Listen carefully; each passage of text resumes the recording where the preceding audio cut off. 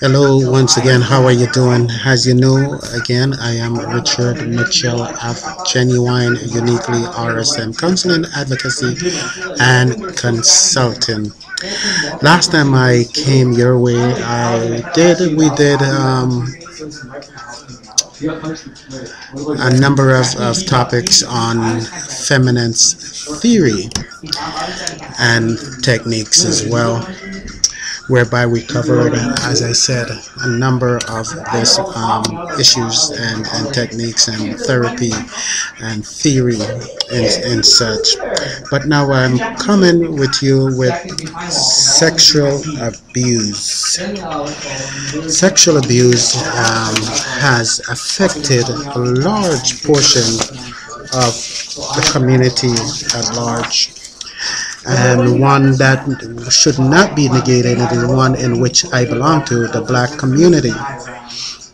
So, sexual abuse. I am well aware of both. Today, let me retrack a little bit. Today is April the 15th, 2013, and we should therefore continue in that perspective. Again, the topic is sexual abuse. I am well aware of both male and female survivors of childhood sexualized abuse, as well as adult survivors of sexual assault. It is commonly asked, what is sexualized abuse? Well, there are a range of experience that people have that would be considered sexualized abuse. For some people, it involves sexual activity with an adult or an older child. The older person was in a position of power and exploited that in some way to involve the younger person in the sexual activity. It is possible that there may have been some enjoyable aspect for the younger person. It could be companionship, specialized attention, and or affection. In some cases, there may not have been actual sexual activity, but an older person may have behaved in an sexualized manner that made the child, adolescent, feel uncomfortable, confused, or violated. This could include specialized or suggestive talk, jokes, or innuendos suddenly appearing nude in front of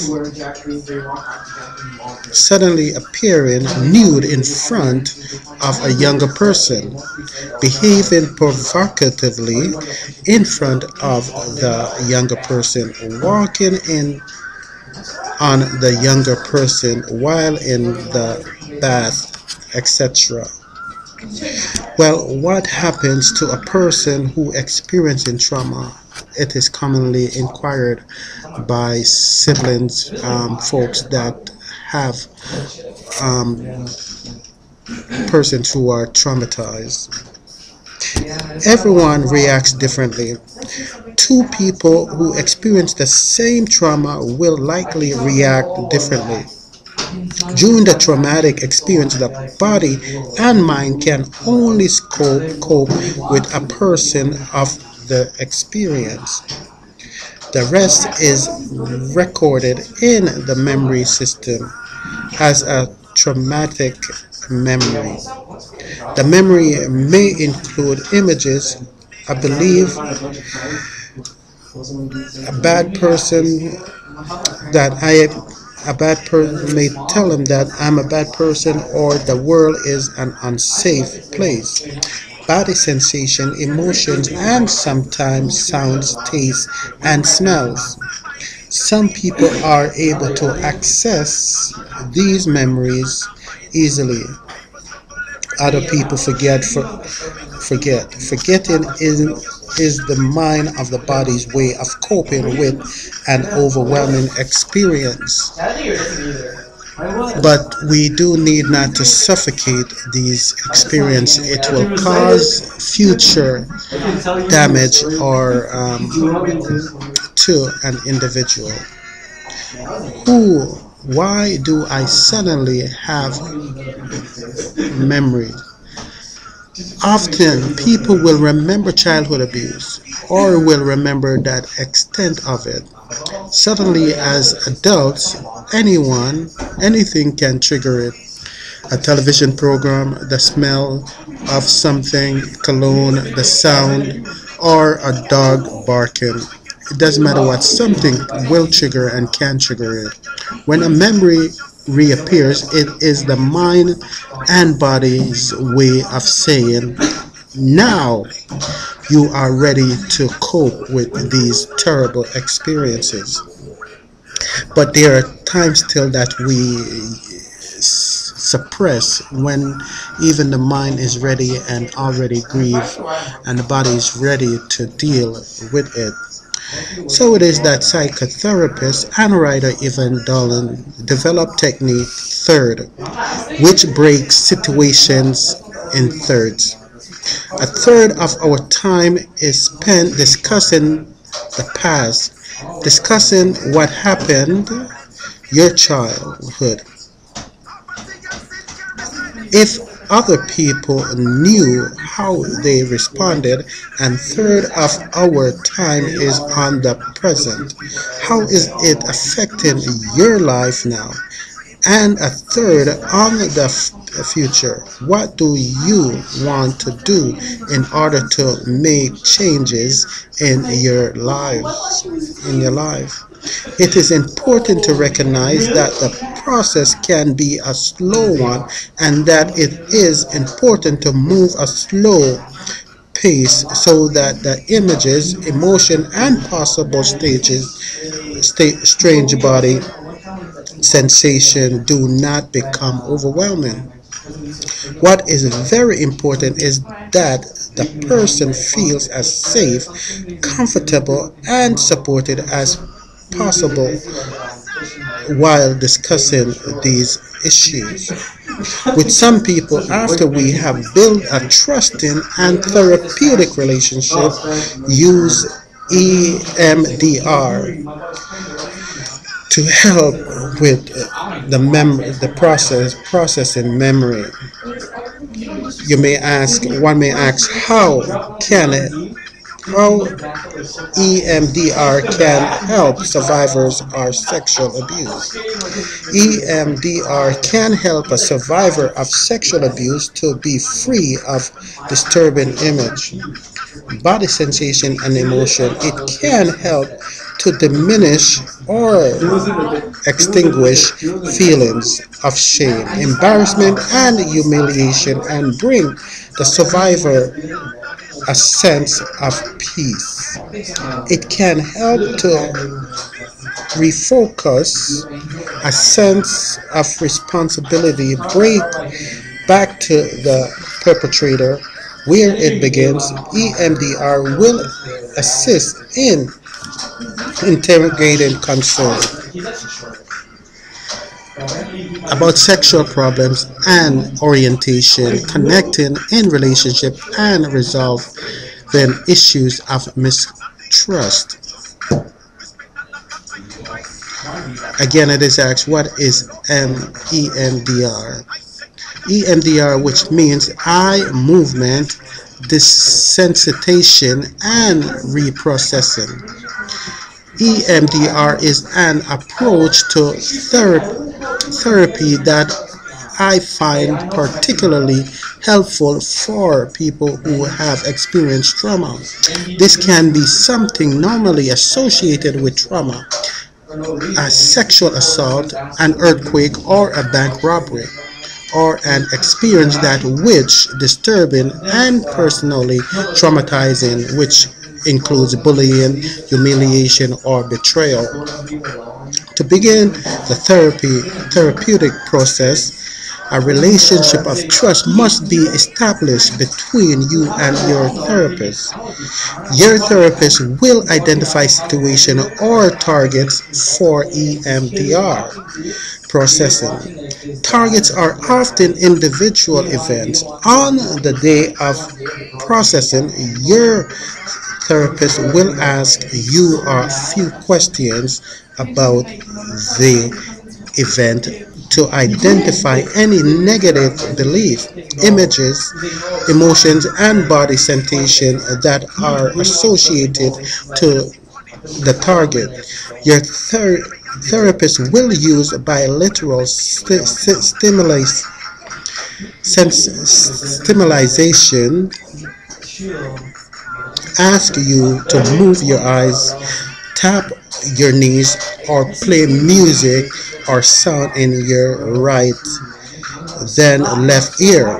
Bilateral sensation helps to activate the way messages travel in your brain and help you process the lingering aspect of that memory. While your therapist is doing the bilateral stimulation, you will be stopped you will be stopping to ask you what he will or she will be stopping to ask you what you are experiencing. You may have images similar to watching a movie or of your life. Body sensation, upset stomach, quickened breath, thoughts of emotions. Typically, you will alternate between images, body sensation, thoughts, and emotions while you are processing.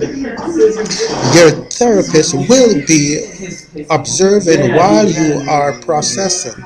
Some common observation may include whether your face is flushed, how your eyes are moving, changes in facial expression, etc. These observations help your therapist to determine how the therapy is progressing and what the next step should be. Your therapist will ask you to pay attention to certain aspects of processing at different point in time. For example, you may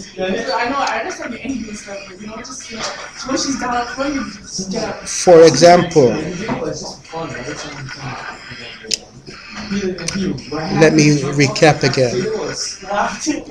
These observations help your therapist to determine how the therapy is progressing and what the next step should be. Your therapist will ask you to pay attention to certain aspects of processing at different points in time. For example, he may or she may ask you to focus on a pain you maintain in your shoulder or to pay close attention to a strong feeling of sadness. And other times, your therapist may ask a question. The dilemma of sexual abuse treatment. The dilemma is treating sexual abuse is the need for disclosure. Adults abuse as children hesitate to tell anyone about the abuse and as a result are unable to get adequate help in managing their problematic feeling and behavior in the present day. There are many reasons why people do not disclose their incident of childhood sexualized abuse. These are for many people there is an overriding feeling that they should have been able to do something to stop the abuse. This is not the case as the victim was not in a position to prevent this predator abuse of power from an adult. As adults, it is often difficult to remember that as children they did not have the power to stop the abuse. There may have been threats of violence, humiliation, or blame by the predator, which still feels resent for the adult survivor. The shame and discomfort of acknowledging sexual experience at such a young age often prevents them from speaking out.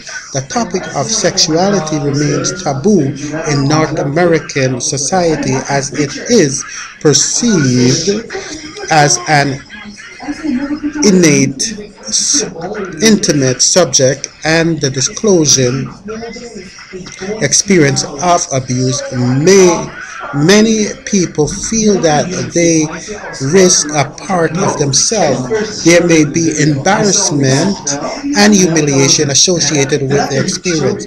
For most, the experience was traumatizing. Many are faithful about opening up the subject for fear they will feel worse for having disclosed and detail of the abuse. So we see here that there are a number of things that affects an individual's why it is concerning to be a dilemma of sexual abuse. People may be hesitant to meet with a therapist because they do not feel ready to deal with their memories of abuse. This is a healthy and appropriate response. It takes strength and courage to deal with difficult, traumatic memories, particularly when those memories may be revisited.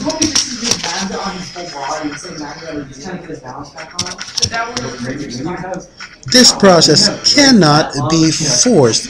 You will know when you are ready, and that is the best time to contact a therapist.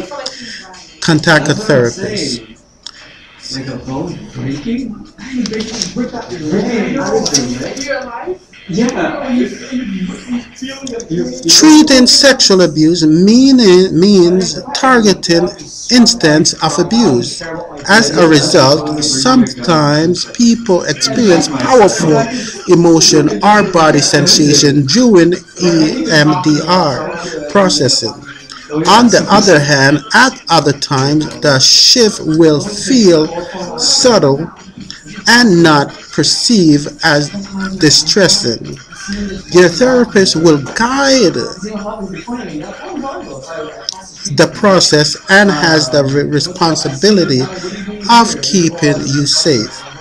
This means that if you are experiencing a distressing emotion or body sensation, your therapist may allow it to be continued for a few minutes. If this distress does not appear to be shifting, your therapist will employ techniques to take you away from those feelings and will assist you in relaxing and feeling grounded. It is not the goal of EMDR therapy to retrieve memories. However, sometimes you can gain clarity during EMDR processing and gain more information about the situation. For instance, you might target a work meeting 8 years ago where you felt humiliated. During processing, you may recall the first and last name of everyone who was present in the meeting. Even though it cannot occurred 8 years ago and you have not yet met with someone of